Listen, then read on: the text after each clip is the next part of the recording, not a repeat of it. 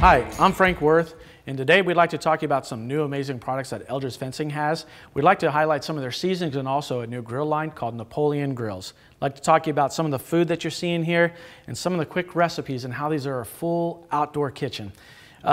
These grills are infrared. You can smoke on them, you can bake on them, you can rotisserie.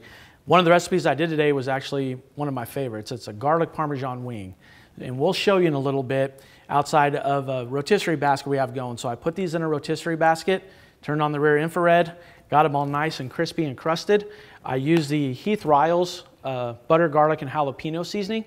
And when they were done, we just brought them out and we sprinkled a little bit of Parmesan cheese on them. It's a great recipe and it's an awesome thing to do on your grill. You don't have to worry about no fire or flare up either, which is cool. Then if you come over here, so when I said Napoleon has infrared cooking, on our Pro and Prestige grills, our infrared burners will get up to 1800 degrees in 30 seconds. So you can have a steak done in 2 minutes, which that's about what this ribeye was cooked in.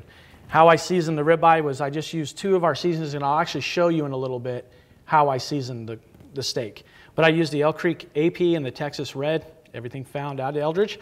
But we basically did about a minute aside, and that steak's a perfect medium rare. In that same rotisserie basket from before, I also made a French fry. Yep, you can do French fries, you can do corn on the cob, you can do shrimp. Unbelievable, but it makes a great French fry. It takes about 20 minutes. They're a frozen French fry. Put a little bit of our butter garlic seasoning on, and when you're done, you just can't beat a little Parmesan cheese on French fries. Those are some of the recipes, and I hope you enjoy some of the pictures and some of the footage that we shot.